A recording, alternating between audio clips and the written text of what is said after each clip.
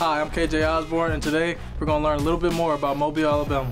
Did you know that the first Mardi Gras happened in Mobile, Alabama in 1703, long before New Orleans? Some people in the Crichton area of Mobile say a leprechaun is taking up residence in their neighborhood.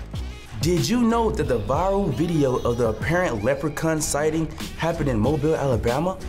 Did you know that 30% of NFL players played in Lead Peoples Stadium? Crockett Gilmore out of Colorado State into the end zone, our first touchdown. Did you know that the West Indies salad was invented in Mobile, Alabama, and not the West Indies? Did you know that the Buffalo Bulls are playing Troy in the Dollar General Bowl on December 22nd? So get to Mobile and watch us make history or catch us on ESPN. The Bowling Bowls are brought to you by United Rentals. Follow us on our journey to the Dollar General Bowl.